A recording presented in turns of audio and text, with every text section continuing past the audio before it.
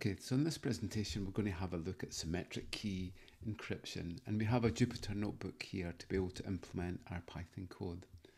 So symmetric key is quite simple. Basically Bob and Alice have the same key, and hopefully Eve in the middle can't actually discover what the key is so that she can decrypt the ciphertext. So we go from plain text to ciphertext and then plain text again, and we use the same secret key to be able to perform that operation. For most of the modes that we have, apart from electronic codebook, we use what's called a salt value, or also an initialization vector. This will allow us to be able to change the ciphertext even though we have the same plain text and the same secret key. The main modes that we have: ECB, electronic codebook; CBC, cipher block chaining; CTR, counter; OFB, output feedback; and GCM, Galois, counter mode. Okay, so with a block cipher, we take our plain text data and we put it into message blocks. These are typically 64 bits or 128 bits long. Typically these days, these message blocks are 128 bits or 16 bytes. We then take our plain text and chop it up into these message blocks. At the very end, we'll have one of the message blocks which isn't quite full of all our plain text, so we add on a pad at the end.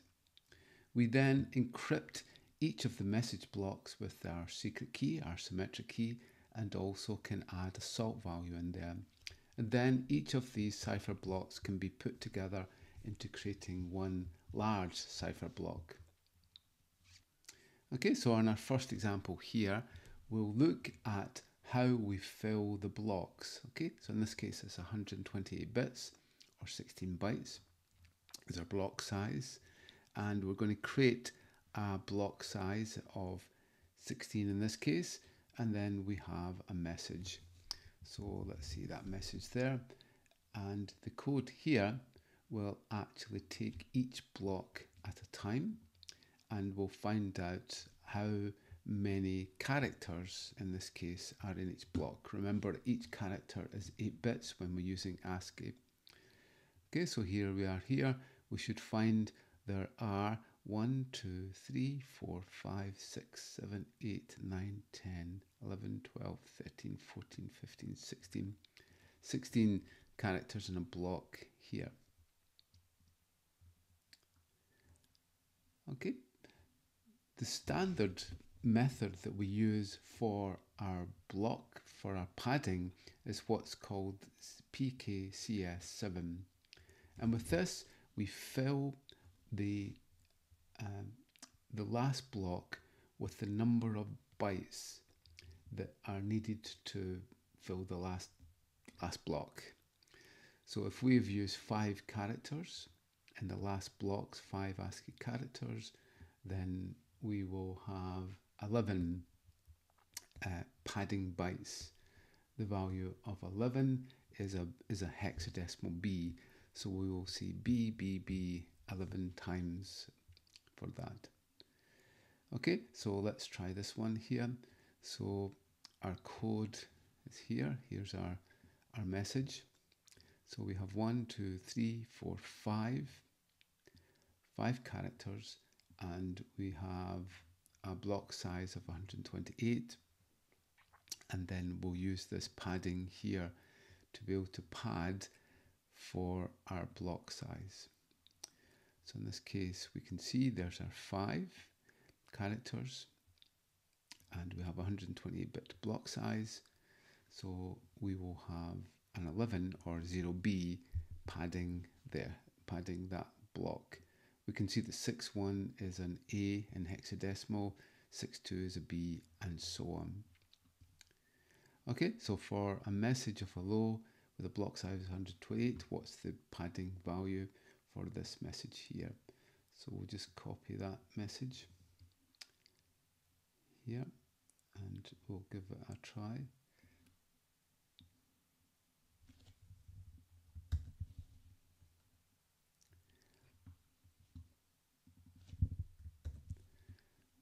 Okay, so then we run our Python code, and we can see here the padding in this case is a 0e. We can see what's happened here is we've filled up one of the blocks, and we then create another block, and then we have this as our padding byte here. Okay, what will happen when we have 18 characters in the plain text? Will we have one block or two blocks, and what will the padding value be? Okay, so let's try that out. So 1, 2, 3, 4, 5, 6, 7, 8, 9, 10, 11, 12, 13, 14, 15, 16, 17, 18. Okay, so we've got 18. We can have 16 bytes in a block. So what we see here is that that's the first block, and then we go into the second block, and then we have a padding of 0e. 0e is a 14. So we have 2 bytes left over that go into the next block, but all these bytes here will go into the first block, then 2 bytes here will go into the next block, and we'll pad with 0e. Okay, so here's the most popular method of symmetric key encryption is AES encryption, or Advanced Encryption Standard. It uses a 128-bit block, that's 16 bytes, and it can use 128, 192, and 256-bit encryption keys. Overall, we should try and use 256-bit encryption keys if we can. 192 bits encryption keys are hardly ever used. The total number of keys that we can have for 128 is 2 to the power of 128. And for 256, it's 2 to the power of 256. In the most basic mode for AES encryption, we can have what's called electronic codebook. With this, there is no salt value or initialization vector, and we take our message block and we encrypt each block on its own to create a cipher block, and then we can chunk all the blocks together. So in this case, we have our ECB mode. Okay, so I've set it here, pass it in as a parameter, and what we'll do is we'll generate a random 32-byte key. So that is 256-bit key. If we wanted, we could change this to 16 to make it 128. So we're adding in the padding here onto our data to make sure that we can pad for all the blocks, and then at the end we've got to unpad them. So we'll just give this a little try. So with a message of hello 123, what is the ciphertext in hexadecimal? If you encrypt the same message, does it change? So we'll run this. Just okay, hello 123. Give it a run, and we'll see what we get. Okay. So in this case, if we encrypt the same message with the same key, we will always get the same ciphertext. If we run the program again, we'll get a different ciphertext because it's generating a new key each time. But if we kept the same key, then we would get the same ciphertext. You can try that by copying and pasting those lines and then encrypting and decrypting again to see if you get the same ciphertext. So there are several modes that we can implement. One is called cipher block chaining, and with this we add in a salt value or an initialization vector.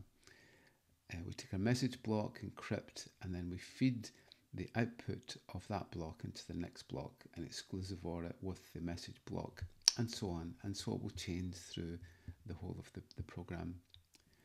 Okay, so this is an example using these modes and where we're using a random salt value. So in this case, the random salt that we're using is a 16 byte value, random number, and so that's 128 bits. We're still using a 256-bit key here. So again, we're just doing the same. Again, we're padding the data, encrypting it, decrypting it, and then unpadding. That's the basic steps that we go through. And we just display that, our cipher in hexadecimal here. Okay, so we'll give that a little run. See how we got on. And there is our data there. So what's the size of the initialization vector? Well, that's 128 bits. Size of the key, 256 bits. And for each run, do you get a different cipher for different input? And so that the answer to that will be yes, because we'll have a different salt value. So then we get stream ciphers, which are much more efficient and generally faster. With this, we take our secret key or our secret value and then add a salt value, which is a random seed, and that will create a pseudo-infinitely long key stream. In fact, the key stream will be as long as our plain text. Then we take each bit at a time and we exclusive OR them together. So a 0 and a 1 gives us a 1, a 0 and a 0 gives us a 0. Exclusive OR, 0, 0 gives us 0, 0, 1, or 1, 0 gives us 1, and 1, 1 gives us 0. A bit like a little adder. So that gives us a cipher stream.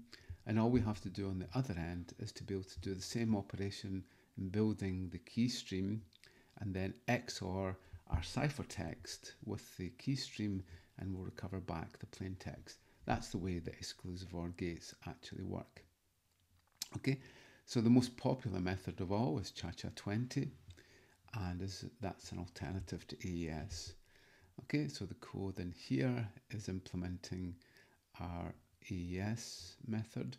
We can see here, this is one of the algorithms, and we generate with the key and an initialization vector to be able to create our cipher here. Okay, so we'll just give that a little try, and we should be able to decrypt there. That's the hexadecimal for our plain text, and you can see that's been recovered there. Okay, the size of the salt that we're using is 128 bits. The size of the key is 256 bits.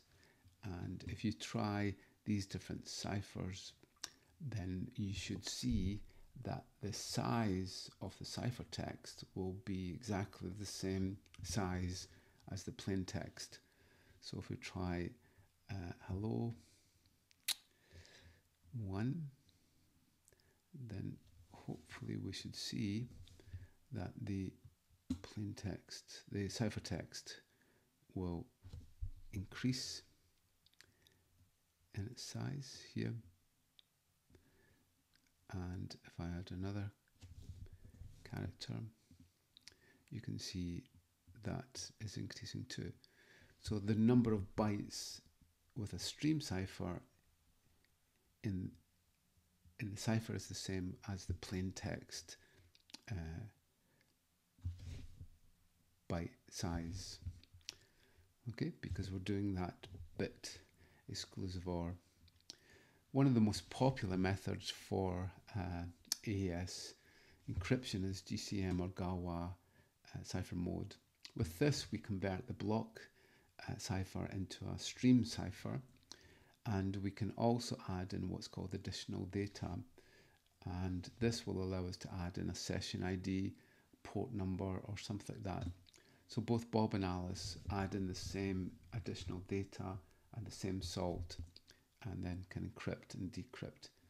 When Bob is sending, he must send the ciphertext and the salt value so that Alice can use that salt value, and the same shared key to be able to decrypt the ciphertext. This mode is called authenticated encryption with additional data. And it's the additional data that allows us to authenticate and map the encryption to a session or any associated data that we have. Okay, so here's the Python code that does that. This is, we also generate what's called an authentication tag. So this is called a message authentication code, and it allows us to be able to make sure that the data bits have not been changed in the ciphertext. So the tag will go along with the encryption and will authenticate the cipher itself. Okay, so this is just we're decrypting with our tag, and then we're decrypting and checking the tag. Okay, so the code should be there, and hopefully we can run that. It should run okay. We can see there we can decrypt them. But if any of the bits are flipped in the ciphertext, then we'll create an exception because the tag will not tie up. So we should, yep. Okay, so the cipher is there, and if you want in your program, you can print out the tag. This is the additional data that we're actually adding to the data. Okay, and then there's many other symmetric key methods such as Camilla, 3, Des, Idea, Cast 5, and Blowfish. So this is the code here that allows you to be able to run many of these modes here. Most of them will require some salt value to be able to run. Okay, so to be able to crack a symmetric key with brute force, if we have x bits, then we have 2 to the power of x different keys, and the total time it would take to crack our encryption will be 2 to the power of x times t, and t is the amount of time that it takes to try a single key. So in this case, we're going to try 32 bits. Total number of keys will be this, and let's say it's 1 nanosecond to be able to try each key. So this will calculate the average time, which will be the total time divided by 2 in seconds, and then we can convert that into hours here. So let's try, say, a 16-bit key and see what we get. And I can see here, then it's 32 microseconds is the time. If we increase that to 32 bits, then we can see on average it will take 2.15 seconds and this number of hours. Okay, so this has been a quick Python Jupyter Notebook tutorial related to symmetric key encryption. Thanks.